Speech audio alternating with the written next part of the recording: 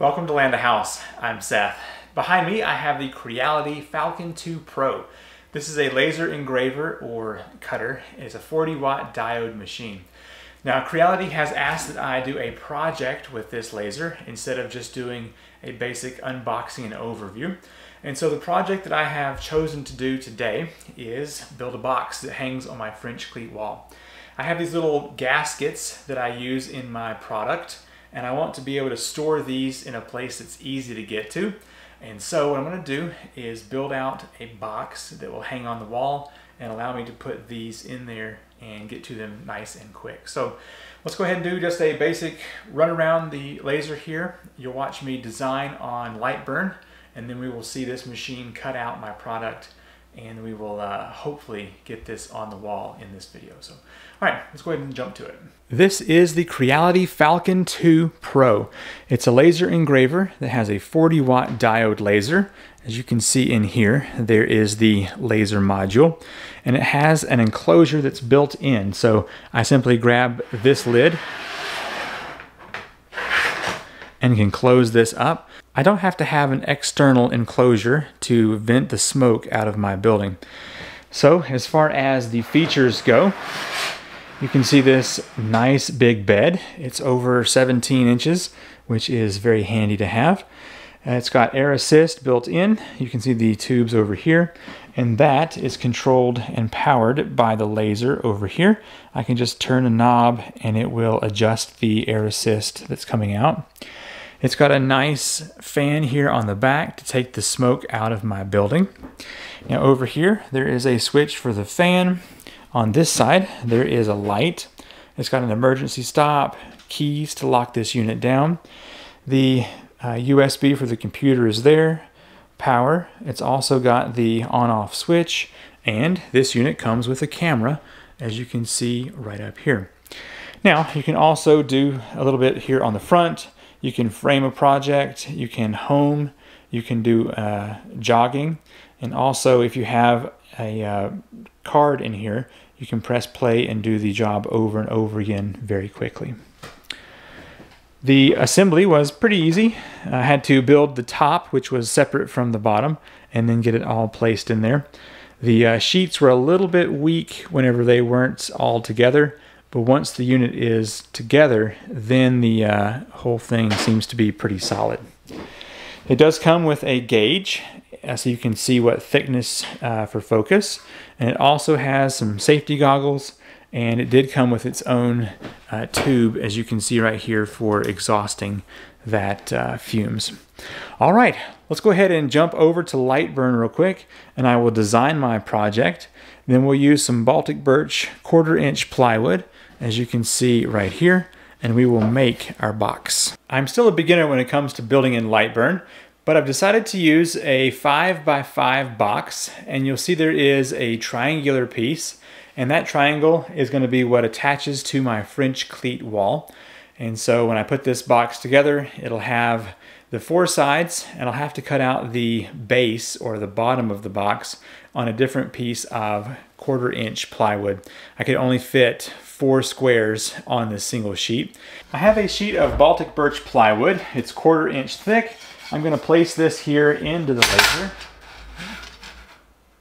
All right. Go ahead and turn this unit on by the power switch over here.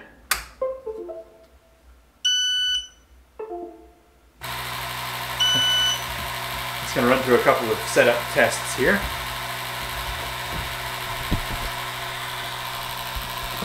The air assist is on, and I've got it maxed out over here. If you look on the laser module, it says air assist, there is no fire, and the lens is clean. So before I can do any engraving, I need to take my little focusing stair step here. Turn this down for just a bit. It's just a bit loud there. All right, so this right here will go on the material, and there are 2 thumb screws up under here. I need to loosen those up, pick the laser up, and then set it on the correct one here. So I am using this middle one. So let's go ahead and turn that to the side. I'm going to set this down here. All right, that should be good. Lock those in place. I can remove that stair step. Okay. Focus should be good. Now it's going to be very important that I place the laser close to the edge over here. So I'm going to go ahead and do that. Now, I've already got my exhaust over here, so I'm not going to turn on the fan. However, I am going to turn on the light so we can see what's going on in here. And that will give us a bit of light to work with. And let's find this right here. If I turn the air assist on,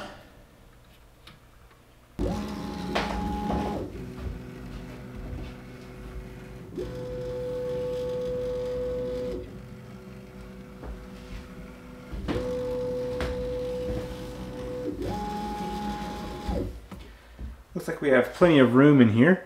Let me slide that over just enough to make sure we're well within our material.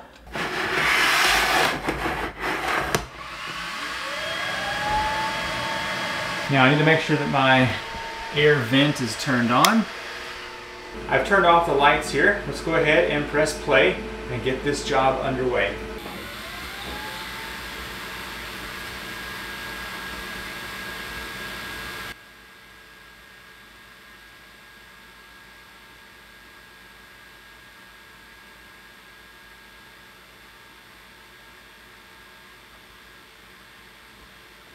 Let's see if that was sufficient to get this done here. I'm going to hold this where it is. Lift up. Looking pretty good. All right. Move the laser out of the way.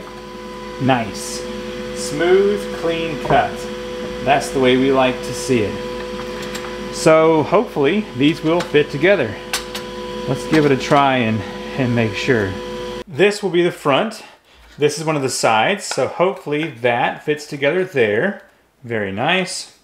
And then this will go over here on this side. Now I am realizing that I've made a mistake here. I don't have anything for the bottom to attach to. Oh well, we can at least get this test done here. There we go.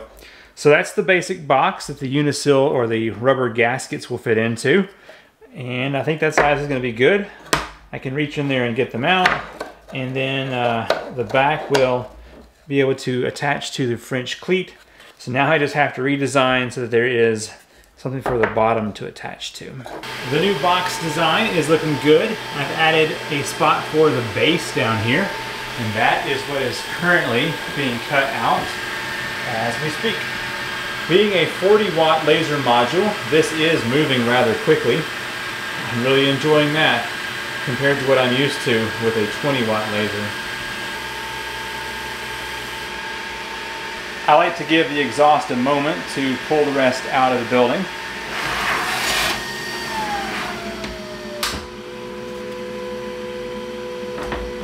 Alright, let's see how I did with this base. I also wanted to check to see how much soot is going to come off of here. A little bit. Not too bad though. I've definitely seen worse charring. Alright, let's see how I did with this. Of course, once I put wood glue on this, it should be nice and strong. Haha, nice. It's always good when your box comes together, huh? Alright, let's go over here and glue this up real quick. I'm going to use some wood glue to attach everything on this box, and I've also got some clamps here.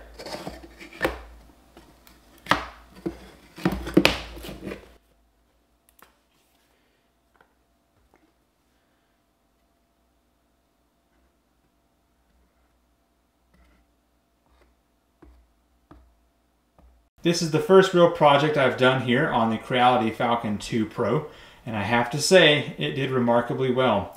I wound up cutting at 6 millimeters per second, 85% power, and it had no problems cutting through. So, for instance, here's my cutout here. Very smooth, no tearing, no problems on the back. So I'm very pleased with the way it did that with the 1/4-inch Baltic birch plywood. All right, let's go ahead and shut down the laser here. So I've got the LED light on this side. And then if I look down here, there is the power button. go ahead and get that turned off. Okay, so my initial thoughts on this laser, it's nice. The 40 watt certainly cuts through that plywood with ease, and it's a smooth cut, and yes, so far no problems whatsoever. Let's take these clamps off of here and see how well it looks. I like it. Really nice. Probably could use a little sanding there on the front, but I think it's ready. Let's take this up to my French cleat wall, hang it on the wall, and see if it holds my rubber gaskets well. On the wall I have some slats with a 45-degree cut into them against the wall. And if you'll notice, the box I just built has the opposite 45, and that allows it to sit there against the wall, nice and snug. And so then I have all of these rubber grommets, and those will just fit inside of that box. And I think it'll be easy enough for me to reach in there and get those out. Whenever I need one, just reach in, and there we go. And now I can easily see how much I have left in there before I need to order those. I actually have to make 3 more sizes of this. I can line them all up and know exactly what's in there. So, very cool. Creality sent this laser to me to test out, and I think it has performed quite well. I'm used to using 20 watt lasers, and now with this 40 watt laser, there is a big difference. I definitely would not want to go back to 20 watt if I'm looking for speed in cutting. Now this did engrave just fine as well. I will be posting another video soon comparing this to one of my other lasers here in the studio space. But I hope you have enjoyed the video. It's nice to have my little box hanging on the wall holding some of my parts. And that's just one very quick example of what you can do with a laser like this. Be sure to check out the links in the description down below so you can learn more about the laser or pick up one for your very own. I'm Seth with Land to House, and I will see you in the next video. Bye.